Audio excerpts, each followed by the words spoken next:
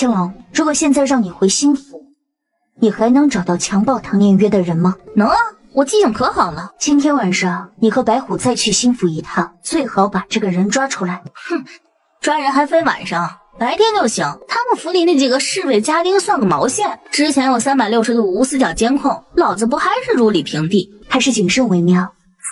族长放心吧，靠不住青龙能靠得住我白虎啊？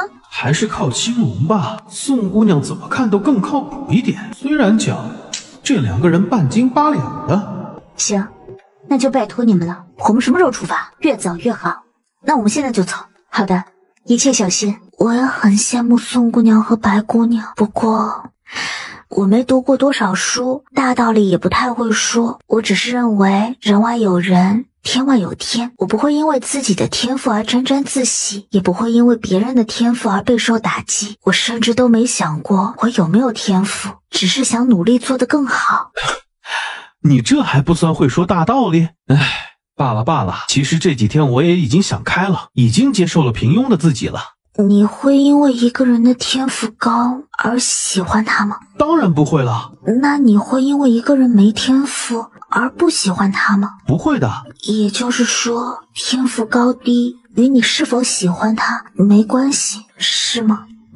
对啊，你这是什么问题啊？我也是，我喜欢谁和他天赋高低没有关系，只是单纯喜欢那个人。李云芝好像知道朱榴莲说的是什么了。这就是我的计划，你觉得怎样？你要是觉得不好，就直接说出来，我们再重新商议。怎么会不好？天衣无缝。慕容朱雀下意识娇嗔的瞪了一眼，后来发现自己不应该瞪人家。抱歉啊，我不应该瞪你。没有，你随意瞪。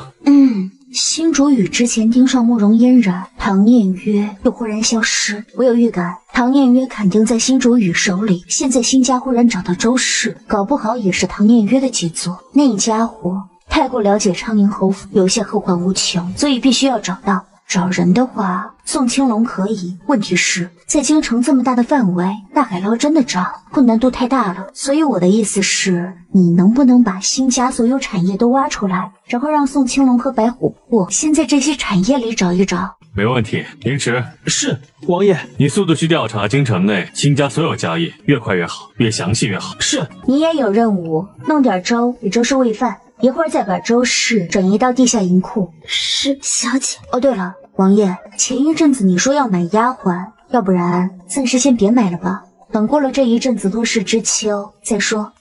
我也这么想，只不过要辛苦您了。我有什么可辛苦的？倒是照顾周氏，你可有合适的人手？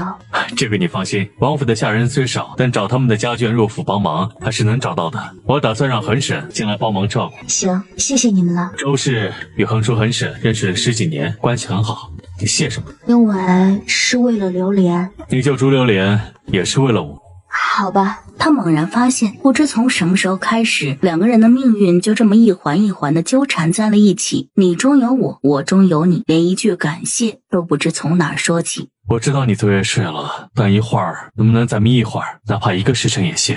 你呢？你睡，我也睡。行，那就都眯一会儿吧。你的房间现在被周氏占着，你准备去哪儿睡？去我那儿吧，你在床上，我在软榻上，等云芝他们回来也方便找我们。行啊，不过我睡软榻吧，你个子高，在软榻上怕是伸不开腿。就这么定了。君美玉连谦让都没谦让，生怕女子后悔。哎呀，真是的，饭可以乱吃，话怎么能乱讲呢？怎么说同意就同意？孤男寡女的睡一个房间，让别人怎么想啊？但是现在说不睡吧，又觉得很尴尬。也许人家瑞王没有想那么多呢。我们只是临时休息，敞开门便好，这样他们若找我们，也能快速找到。榴莲，嘘，王爷和小姐睡下了。小姐昨天一夜没睡，反正白姑娘和宋姑娘还没回来，就先让小姐睡一会儿吧。好。怎么样，王爷交代给你的任务完成的还顺利吗？顺利，放心吧。我有个私人问题想要问你，不知道你愿不愿意回答我？什么私人问题？现在王爷和王妃都成婚了，你怎么还叫小姐啊？为什么不改口呢？你以为我不想改口啊？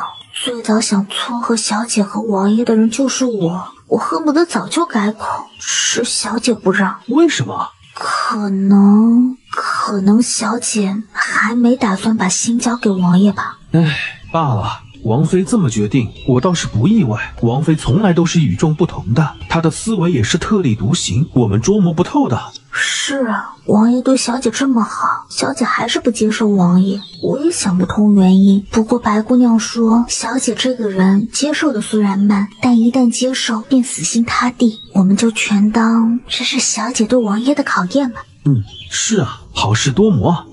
算了，王爷都不着急，我们也就别操那个心了。你是不是昨天也没睡啊？睡了，虽然不多，但是真的睡了。你呢？我也是，昨天睡了。那我们就一起守着吧，等白姑娘和宋姑娘回来。好。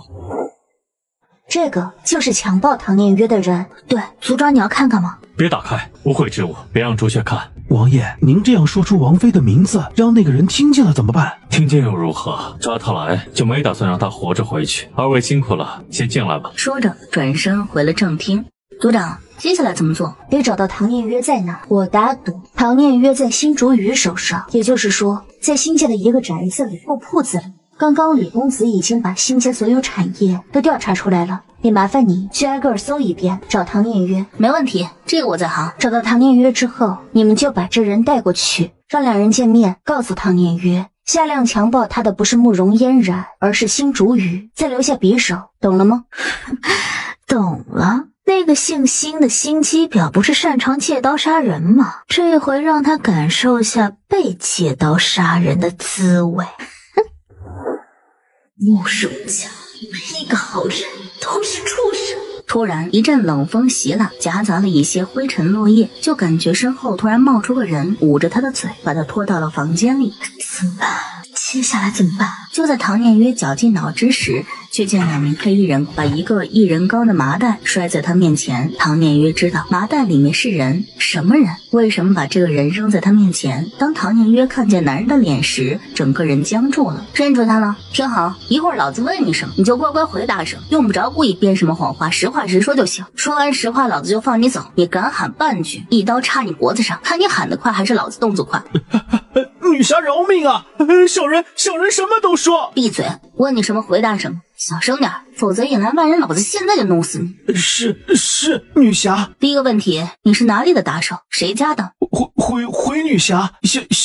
小人是新阁老家的打手，专门听新家的安排。唐念约双眼大睁，脑子轰的一下。第二个问题，这女人你认识吧？你在什么时间什么地点对这个女人做了什么？谁安排的？男人老老实实的回答了时间和地点。小人冤枉啊！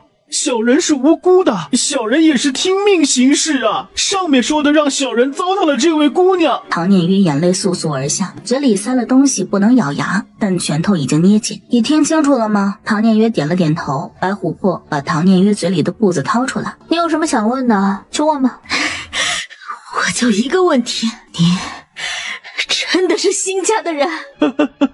是啊！唐念约嚎啕大哭，白琥珀则是手一扬，一记手刀把唐念约劈晕，之后拎到床上，还细心的掏出2把匕首，一把放在唐念约的枕头下面，一把放在梳妆台装木梳的抽屉里。可以了，走吧。哎呀，这任务完成的还真轻松，如果之前我们的任务都这么轻松就好了。